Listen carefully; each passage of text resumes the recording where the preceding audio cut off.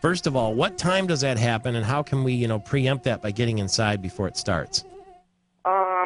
Generally, Memorial Day was the first weekend I really noticed large numbers of mosquitoes. Up until that point, we had very few of them.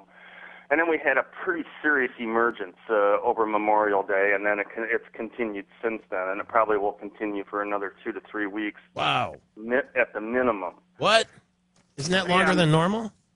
No, that's about normal. I mean, these are the spring mosquitoes that developed in, the snowmelt pools and in low-lying areas that were filled by the spring rains and snow. And unfortunately, I had a lot of reporters call me early in the spring wanting to know, what impact our severe winter was going to have on mosquitoes, and they were pretty hopeful, of course, that that the cold temperatures were going to wipe out the overwintering populations. And I was, I think I really disappointed them when I said I think it's going to benefit them just because we had so much snow, and certainly it has.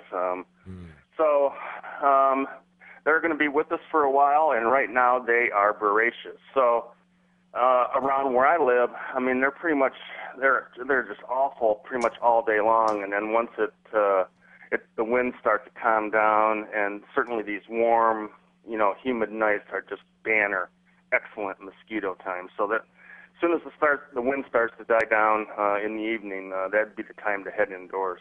And is there any way? So just to recap, we're talking about 3 more weeks of it, probably. Probably, yeah. And is there anything you can put on that you see in the store that will actually keep the things away? And what about those citronella candles? And what's or is it hopeless? I use repellents. I use DEET. That comes in a number of people sell DEET. I happen to use Deep Woods Off. It is pretty effective. Is it? Okay, and Tony Cuthbert in the orchestra. There's also a bunch of things that I see that make noises. Are those just kind of noises? Non-existent. They're kind of fake or whatever. Like there's a track that you can play like in a CD player for 2 hours long, and it's supposed to repel mosquitoes. Really? What about that? Have you heard about that, Doc? I haven't heard that. And is it a Justin Bieber album? My mosquitoes would just laugh at something like that. He's making a joke. It's a Justin Bieber album. He said that not only keeps the mosquitoes away, it keeps everybody away. A little funny one there on Monday. Very good. Okay, do you like the DEET and the Deep Woods Off? And it will be, you say it's very effective. I guess it depends on the person. What about after you're bitten? What advice there? I scratch the bejesus out of them, Michael. Yeah, you're very unconventional. It's hard like not to. Everybody else. If I have an itch, I just go ahead and scratch that right up. Is there something you should put on it, or maybe is another option? There's all sorts of things. I guess I don't bother with them. I guess calamine lotion works, witch hazel, and maybe some of the the steroids might help. But I just go ahead and itch them. What about ticks? Now, I've seen a couple of these nasty little buggers. They are resilient little things, and they move fast. Yep, they do, and we've seen a general increase of ticks throughout the Lower Peninsula over the last 5 to 10 years. And not only just the dog ticks, which I think most people are familiar with, the ones with white spots on their back, but we've seen a general increase in spread of the deer tick.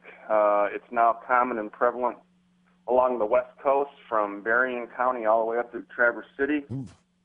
And they look like little mean, menacing little spiders, don't they, sort of? Well, they certainly have 8 legs. They can't fly, but they wait along game trails and other places where, brushy areas where animals walk. And then when we walk by and brush against the tick, they grab a hold, they climb up, and then they...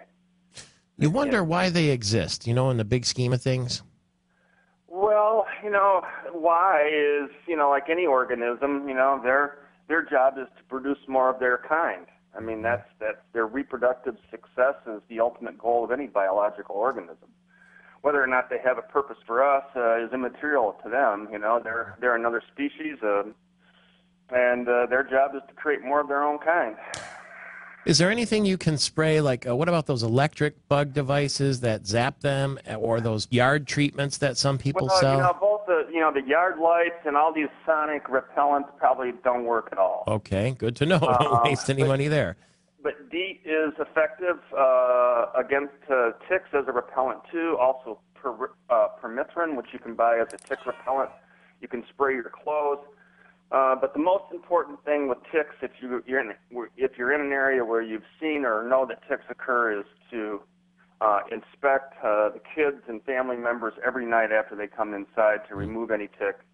What about citronella candles? Not effective. Not effective.